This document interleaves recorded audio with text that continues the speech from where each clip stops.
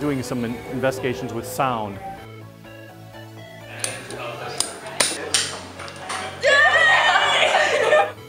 We're going to see what happens as we drill out more holes.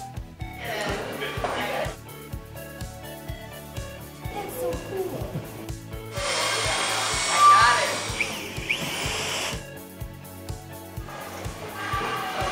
A punch and a hammer.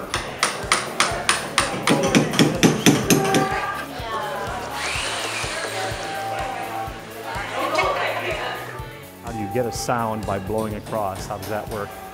Should I keep playing until I get a Jeep? Or do I just have Try to get the, well, try to get the Jeep. Cool. You're getting there. You're getting there.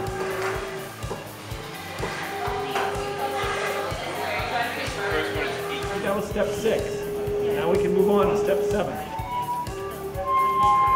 Yeah, don't keep adjusting until you get it exact. It's the way that we're playing it. Yeah. That's me. Which octave is that? And so when you check the pitch, record not only the note and the octave, but how many cents sharp or flat it is. What is it, tune? So that's what's happening. It's getting flatter and flatter and flatter, except it's coming into the G5. It's coming into tune. Yeah. Hers sounds like a real flute, you know?